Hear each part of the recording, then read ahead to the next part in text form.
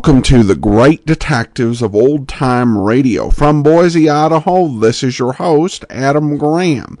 If you have a comment, email it to me, box13@greatdetectives.net. Follow us on Twitter at Radio Detectives and become one of our friends on Facebook. Facebook.com/Radio Detectives. Today's program is brought to you in part by the financial support of our listeners. And I want to highlight something that our Patreon supporters have done that will change our video theater. Patreon supporters crossed the $800 threshold. As a result of that, we did an upgrade, have moved all of our video theater to an outside host. What that means is videos will not slow down your old-time radio listening enjoyment. And in addition to that, while we had been limiting the number of video theaters that we had available, thanks to our Patreon supporters, all past recordings that we did with the hosted videos are now up and will continue to be available. And you can follow the video podcast with public domain television programs and movies at videotheater.greatdetectives.net. And if you want to support the program, you can do so either on a one-time basis at support.greatdetectives.net or become one of our Patreon supporters, patreon.greatdetectives.net. Now it's time for today's episode of Night Beat. I should mention that Night Beat is entering kind of a dead zone where lost episodes really mean we don't have very many episodes from this era. Between the 50th and 92nd episodes of Night Beat, we have a grand total of 4 episodes that are available, so more than 90% missing. This one aired only 5 weeks after the previous one. The original air date on it is August the 17th of 1951. And the title is They. NBC presents Frank Lovejoy in Night Beat.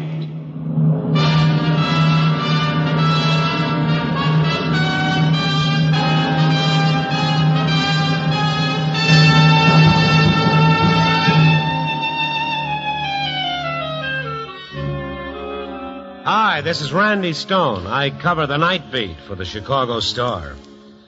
Only tonight it was too hot to cover anything, and I mean anything. It was too hot for wife killings, gangland murders, and such nonsense. Nobody had energy for much more than to wave a soggy newspaper back and forth in front of his face. And the standard reply to the standard question, what's cooking, was a dull me. Around 10 o'clock, with no story in sight, I checked in with the office, and the switchbird girl sounded like the last rose of last summer, but she managed to inform me that Mr. Baker, the night editor, wanted words with me. As she wearily connected me, I dug out my handkerchief and blotted the back of my neck. Stone? Yeah? Climb in your old jalopy and take her right out to the insane asylum. Have they got air conditioning? No, I'm serious. It's a report that a half a dozen police cars are parked near the entrance. I called to check, but the switchboard doesn't answer. Beat it out there, Randy.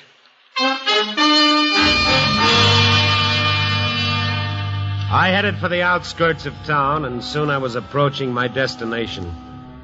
I guess the way the world's been spinning around, a lot of people are getting lost in the fog because this place was really big. Half a dozen huge buildings spread out across acres of green land and a mighty high fence running all the way around. But even while I was still blocks away, I knew something was wrong.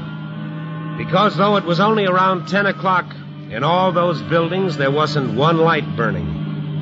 I drove up to the gate, and yep, there were police cars, and the police sergeant with a red flashlight signaled me to a stop. What's your business, cousin? I'm a newspaper man, Randy Stone of the Star. They're not buying any newspapers tonight. Got all the newspapers they need. Oh, fine. Now you and your flashlight step aside, and I'll go on in. No one goes in, no one goes out. Orders, cousin. Now you get on that gate phone, cousin, and tell the superintendent the press is pounding at the walls, and if I don't get in, I'm going back to town and invent a story. When I start inventing, sometimes I just never stop. Well, I Go don't ahead, think... cousin. When the Sarge hung up the phone, he swung open the gates and waved me in with his pretty red flashlight, saying that I was to go right on to the administration building. As I drove up the curved roadway, I saw little shafts of light moving through the darkness all over the place, but still no lights anyplace else. I parked in front of the administration building and was met by a man also carrying a flashlight. McManus is my name, the public relations officer. Oh, what's going on here? It's rather embarrassing, you know. I'm quite sure they'll find him any minute now. Find who? The superintendent thinks it would be best if you talk to Fogarty. Oh. This way, please. Right in here. The first aid room. Hey, easy, Doc. Easy with the head. This chap, having his head bandaged. Fogarty, this is Mr. Stone, a newspaper reporter. But I thought... Well, the superintendent feels it's pointless to try and hide the facts any longer. Oh. They caught Captain Bob yet? They expect to any moment. I take it one of the inmates has escaped. Oh, no, not really. He's still on the grounds. That's what we don't want. No alarming story about an escaped maniac. Maniac, yeah. Hey, Doc, easy with a bandage. Hard to work with just a flashlight. Captain Bob, that kills me, absolutely kills me. He's the unofficial mayor of this place, a real veteran. Once he even applied for hash marks at service stores. And then to blow his top like this. Hey, easy, Doc, will you? Almost finished. A huge man with the mind of a child. A gentle giant, you might say. Gentle. What caused the blow-up? What caused it? Yeah. That's a reasonable question. We took away his brown sugar. His which? He kept it in his footlocker for his oatmeal. Well, they were afraid of roaches, you know, so they kept asking him to turn it in. And today they got tired of him ignoring them. So they sent me around for it.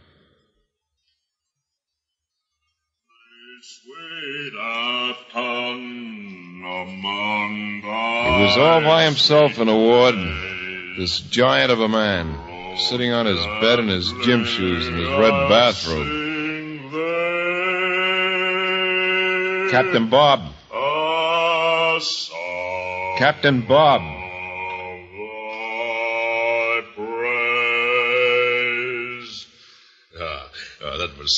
That was splendid. Wasn't that splendid, Fogarty? Yeah, sure. Now listen. You know, it's all in the diaphragm. It's right down here, the diaphragm, you see. Yeah, how many times did I tell him? Enrico, if you only breathe properly and forgot the chicken. Open your footlocker, Captain. And why? The brown sugar. It's got to go. Flow gently, Okay. Sweet Okay, I'll open it myself. Hold it. Yeah, down goes the lid. Now, goodbye, Mr. Fogarty. Look, I got my orders. Stop that racket, will you? They gave me orders to take that sugar. Repeat that slowly, Mr. Fogarty. I said they gave me orders. They gave you orders. They again. They know that brown sugar's the very essence of my power, so they must take it away from me. Now, come on, Captain Bob. How long ago was it that they decided I could no longer have my fine gold leaf tobacco plug? And wasn't it only last year that they made me shave my beard? Walt used to say to me, Walt Whitman, that is, sure, mine's a decent sort of beard, but yours, Captain Bob, why, yours is pure silk.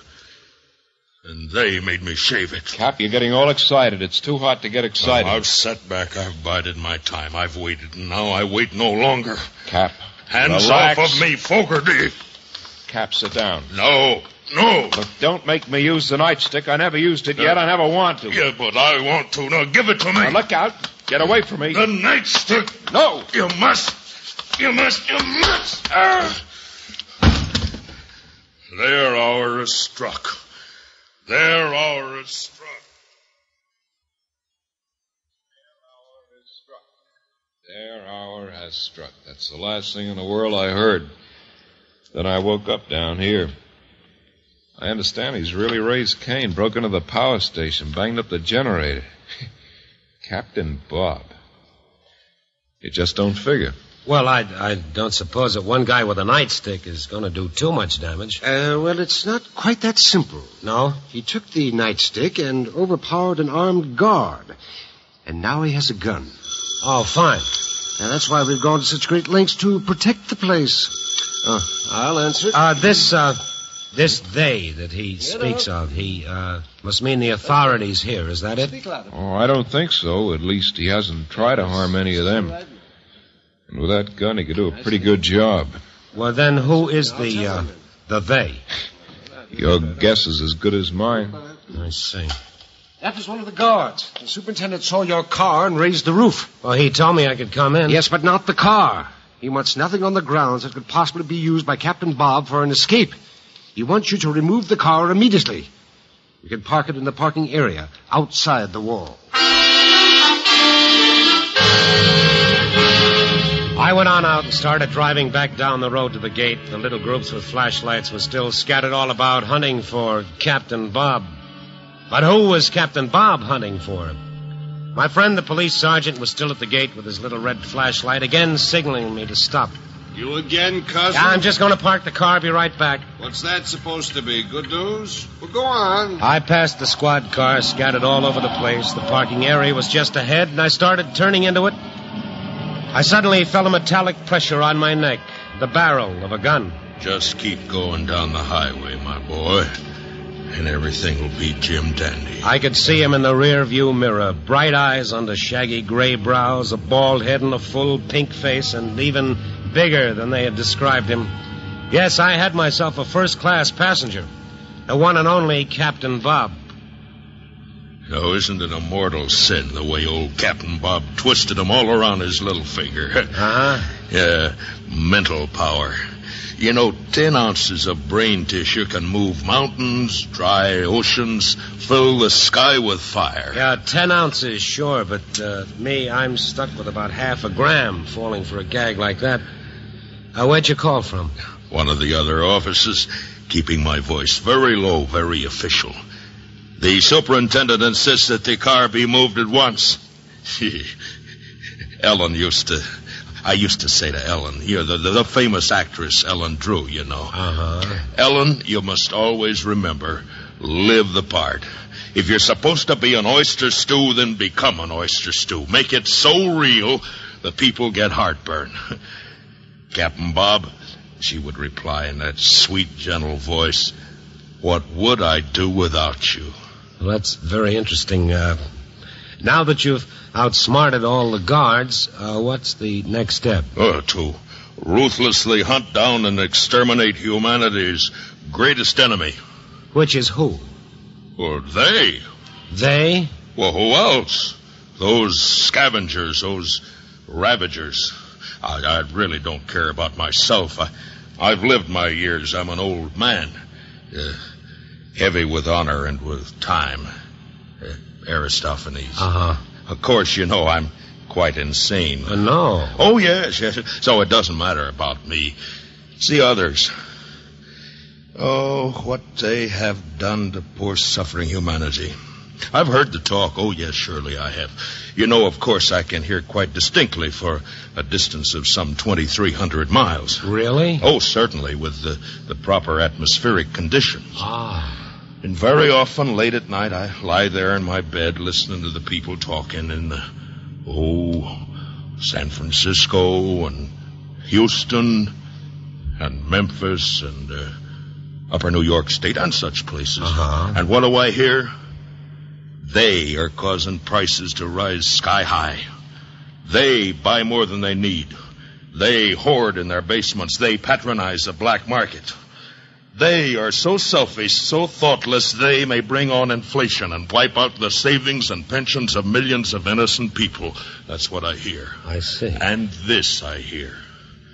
They certainly elect some shabby politicians. But what can you expect? Most of the time, they don't even bother to vote. If they don't use some judgment, they'll wreck the country. They again, you see that? Yes, I see it. Yes, and I hear talk about war, too. They fell asleep again. If they don't wake up and prepare, civilization itself will go under, and they'll be to blame. They do this and they do that. All the evil and suffering in the world, they are responsible for. They. Well, Then isn't it all rather simple? Old Captain Bob's going to do the world one final service. He's going to find these they and shoot them down like dogs. That sounds like a reasonable idea. Yes, of course. Of course. I saw your sign on your license plate. You're a newspaper man, huh? Uh-huh. Well, then you must know where they live. You'll be able to bring me to them, huh? Well, I suppose so, but it might take a long time, Cap. Oh, you better not take any longer than from now till 7 o'clock tomorrow morning. Why? Well, I have to be back at the asylum by then for breakfast. I see. Mrs. Turner, the cook, she takes great pains preparing the oatmeal to my complete satisfaction. Oh, well, in that case. Why are you turning the car around? Well, if that's all the time we got, let's call it off for tonight and get an early start tomorrow evening, say around 6. I see. Now you've decided to trick Captain Bob. No, not at all, but if you're expected for breakfast... Pull over to the curb. I'm not trying to trick you. At the present angle of my gun, the bullet should enter your skull at the basal juncture. You will lose consciousness within 1 second, be dead within 3. Okay. You talked me into it. All right, now turn off the engine. Yep. Oh, it was a mistake to tell you I was insane.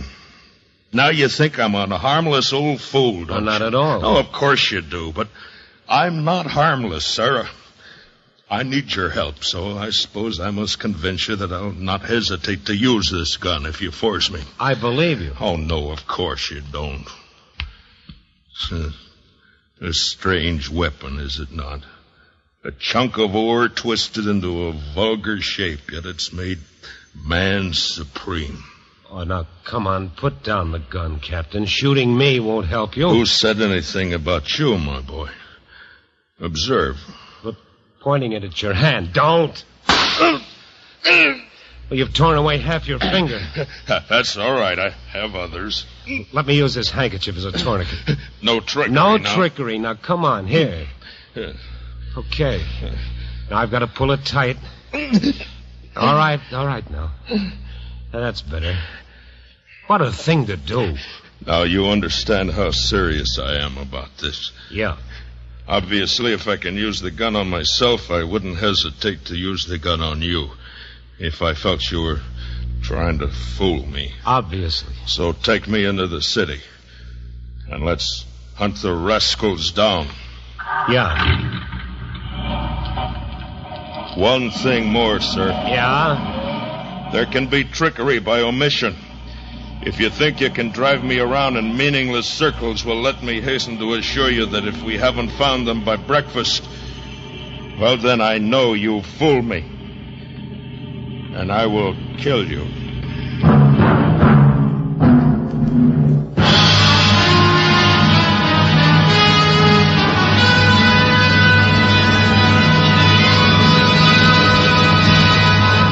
NBC is bringing you Night Beat, starring Frank Lovejoy as Randy Stone.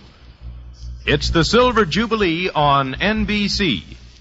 Tonight, your dial is set for adventure with Inspector Thorne and Mr. Keene, tracer of lost persons. This evening, actor Carl Weber comes to the NBC microphone as the fast-moving police investigator known as Inspector Thorne. Then later, Mr. Keene, tracer of lost persons, brings you the hard-hitting story of the poisoned sandwich murder case.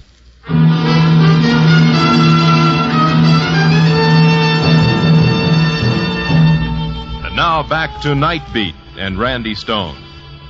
It was after 1 o'clock, and I was driving through the Chicago streets, block after deserted block. The neon that never went to sleep, still shouting its multicolored messages to empty sidewalks. Past long rows of warehouses, wearily leaning one against the other, and through narrow cobblestone streets. Driving purposefully like I had nothing but jumbo-sized plans, while actually I didn't even have a small pocket-sized idea. And Captain Bob in the back seat with his gun, growing more impatient all the time. And now it was almost 2 a.m.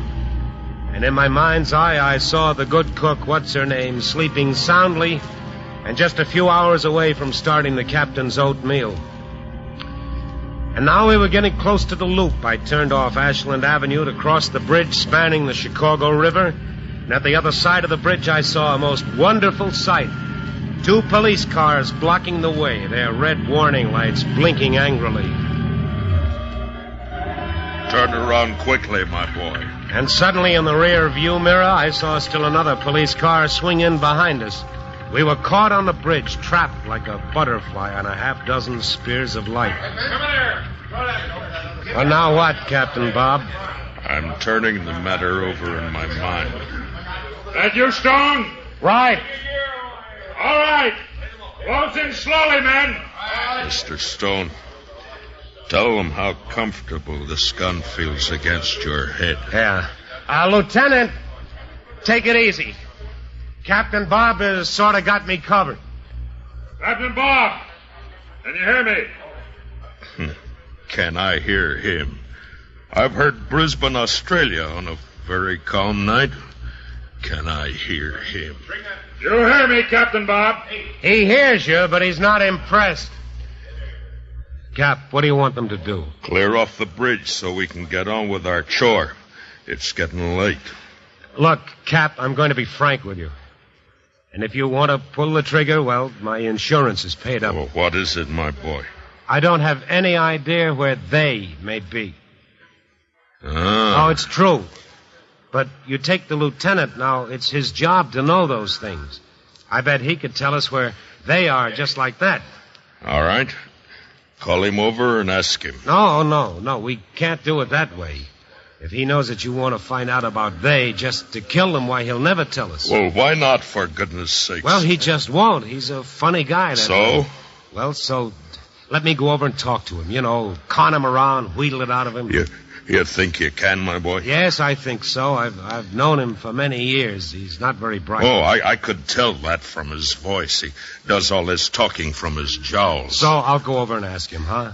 You wouldn't be fooling an old man with a sore finger. Scout's honor, Captain.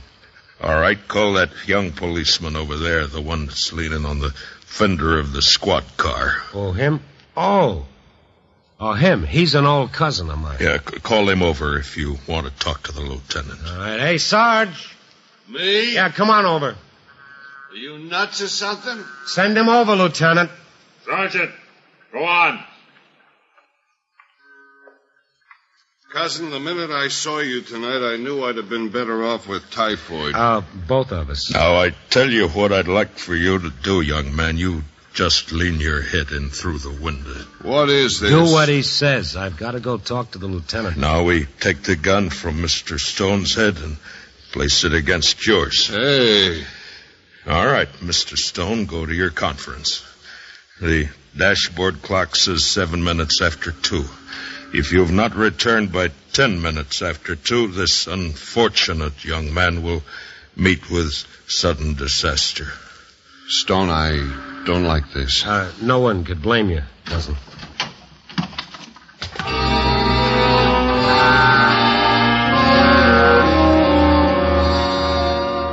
I started walking across the bridge to the lieutenant's patrol car. A long string of coal barges were slithering slowly by on the greasy waters far below. Now, whatever unknown radar wakens people out of a sound sleep and sends them running to disaster was already at work. Both ends of the bridge were lined with the curious, and most of the police officers were busy keeping them at a distance. Lieutenant Boyle stood beside his squad car. Lieutenant, tell me, how did you find out that he was with me? Sergeant, Oh? After you left to park your car and didn't come back, he started wondering. Checked and found it'd been a phony call. It added up. We've been trying to corner you all night. What are you going to do with that character? Well, we've got one problem, and it's how to make him use up those bullets in his gun. Yeah. Well, now, look, I got a crazy thought. It might work. If it doesn't, well, it's my funeral, and as the little joke goes, that's not a figure of speech. All right, what is it? You know where the Riverview is?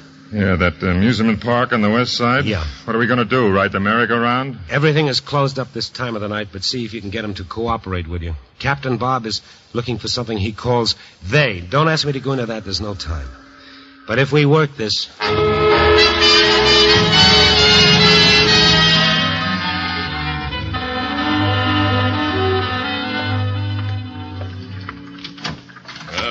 Welcome back, my boy. Yeah. I was telling this lad here that those barges reminded me of my river days on the Mississippi. He seemed distinctly uninterested. I can't imagine why. All right, now point the gun at him. Yeah, right in the old basal junction.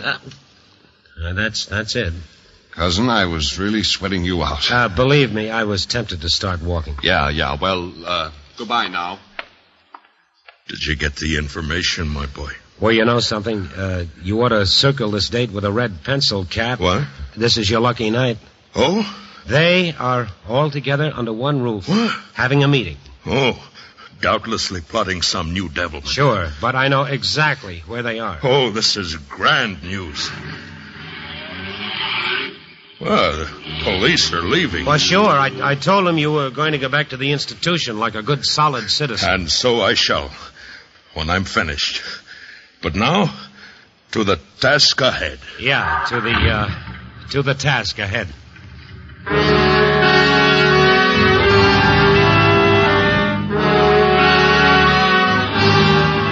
It was 2:45 a.m. when we pulled up before the darkened amusement park. The Ferris wheels silhouetted against the dark sky and the empty seats creaking just a little as though worn out from generations of screaming children. The towering wooden structure of the Super Bobs, dipping and rising gracefully in the night. And the fun house and the merry-go-round and the tunnel of love all sealed up. A wilderness of potential joy, but now very quiet and painfully lonely. An amusement park where no one was being amused. We walked down the boardwalk, Captain Bob gun in hand, and Randy Stone hard in mouth. A strange place for they to be meeting, my boy. Well, wouldn't they pick such a place knowing that no one would ever think of looking for them here? Well, of course. Oh, the treachery of them. It's just ahead now. That little building, there. Yes. Oh, the dream of a lifetime reaching fruition. It's all boarded up, but you can see the lights gleaming through the cracks. Yes. Now, here is what you've got to remember, Cap. Huh? There'll be many, many of them. They're all armed and they're on guard. I do not fear. No, but you want to get as many as you can. Oh, yes, indeed. Okay, now keep your voice down. Now, you've got to start shooting the instant you go through that door and keep shooting as fast as you can. Yes. That is, if you can shoot fast. Well, trust me. You will not be able to separate the sound of the shots. All right. Good luck. My boy. Thank you. Will you shake my hand? Of course. You've been a loyal ally. The time will come when children will sing folk songs in your honor. Your statue will stand in public parks. Yeah. Now, look, I'm going to tear open the door and you rush in and start shooting. Yes. Ready, set, go.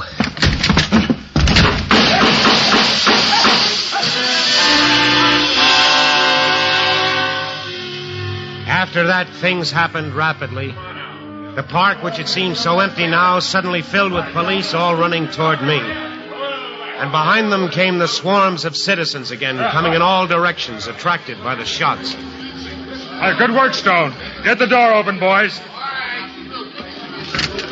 Bring them out. Through the open door, I looked in on the House of Mirrors. Most of the mirrors were shattered now, just bits of glass hanging from the walls. And Captain Bob, the empty gun, hanging limply in his hand, still looking at the wreckage, dazedly realizing at last that he'd been shooting at his own reflections. Come on, old-timer, let's get going. Easy with him, boy. Yep. That's it, easy. And now the entrance to the House of Mirrors was jammed with people craning their necks for a look. Step aside, give us room, come on. Move aside, folks. It's all over. Go on home. Come on now, one side. And while the police tried to clear a path through the crowd, for a moment or so, Captain Bob and I stood face to face. So you tricked me after all, my boy. It's a cruel blow. Captain Bob didn't expect that of you. Come on, all of you. Move when I tell you. One side. Come on. Okay, Cap. Let's go. You tricked me.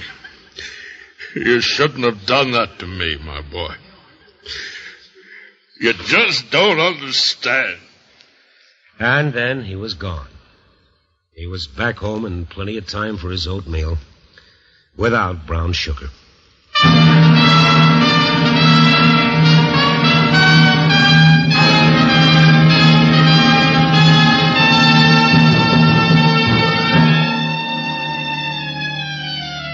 But even after they took old Captain Bob away, somehow the people still hung around the doorway of the House of Mirrors just in case there might be something else to see. Their faces reflected endlessly in the broken mirrors. All kinds of faces. Fat, lean, bright, dull, high, and cheekbones, low cheekbones, square chins, no chins, white faces, black faces, endless faces. Millions of faces reflected again and again and again in the mirrors. And gradually it dawned on me that perhaps I hadn't tricked Captain Bob after all. I guess I had brought him to the right place. Because, of course, there's no big mystery about it. These were the they, all right. That's us, all of us. But if they are responsible for the bad, they are also responsible for the good. Actually, when you got right down to it, to end all the injustices that so angered Captain Bob, they need learn only one thing more.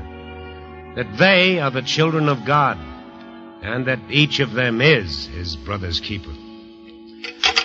Wow, what a night. One copy boy, one ice bag, and 2 aspirins, huh?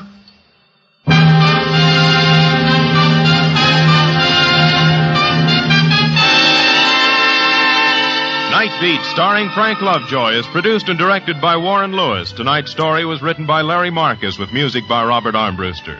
The part of Cap was played by Bill Conrad. Others in tonight's cast were Paul Dubove, Howard McNear, Frank Gersel, and Jeff Corey. Frank Lovejoy can currently be seen starring in Warner Brothers' Force of Arms. Listen next week at this time and every week as Randy Stone searches through the city for the strange stories waiting for him in the darkness.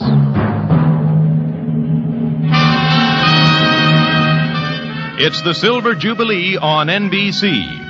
There's plenty of fun in store for you tomorrow night with Inside Bob and Ray. Bob Elliott and Ray Goulding, the newest comedy team in radio, bring you the light satire and nonsense sketches designed to display their many vocal impressions and impersonations. Hear Inside Bob and Ray Saturday evening for one full fun-filled hour on NBC.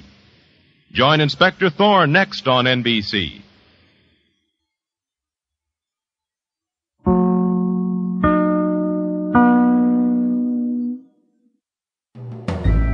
This is Andrea J. Graham, author of the Web Surfer series. Oh, and a Madam's Wife. You're listening to the Great Detectives of Old Time Radio.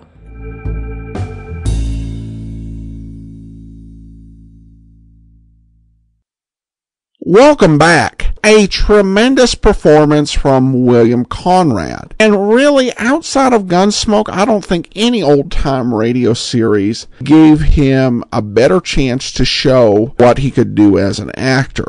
And it reflects the power of radio. Because the reason you don't see these sort of really rich roles for Bill Conrad and many of the other media is he didn't physically fit a lot of the types that television and film really came to rely on. On radio, he could perform in any role that he could be convincing in. And we're seeing in Night Beat that there was such a great variety of roles. And I like how he's able to make so many of these characters very different. Now, there are some of the characters he's played that are more the typical hoods and heavies that he played on other series. There are so many great, memorable roles that he portrayed. So many fantastic emotional moments, and this episode, I think, was just another example. Clearly different from the other characters he's played on the series, with a lot of thought into creating this character. And it says a lot about an actor's work ethic, as well as the strength of the script. That you come in, you're going to hear in a radio show for half an hour and a guest part, not going to be paid a ton of money. And probably the episode, as far as you know, is never going to be listened to again. And Conrad in Nightbeat just went out there time and time again and created these unforgettable characters. I also did like the closing line of this episode. I should say of Randy's column. The closing line of the episode was funny. But the line of the column, it really could be Randy Stone's credo. It's the theme of his life and the series as a whole. So a very solid episode, and again, this makes me really wish we had more episodes from this period in the series. But we'll take what we have and look forward to next week and another episode of Nightbeat. Coming up tomorrow, though, Pursuit. In the meantime, do send your comments to box13@greatdetectives.net. Follow us on Twitter, our Radio Detectives, and become one of our friends on Facebook, facebook.com/Radio Detectives. And check out our YouTube archive, youtube.greatdetectives.net. But from Boise, Idaho, this is your host, Adam Graham, signing off.